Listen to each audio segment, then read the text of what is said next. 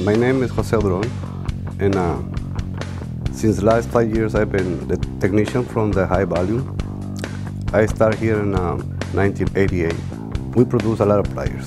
In my department, we run different pliers, and I can tell you that the 239 NECRs are the more difficult to make.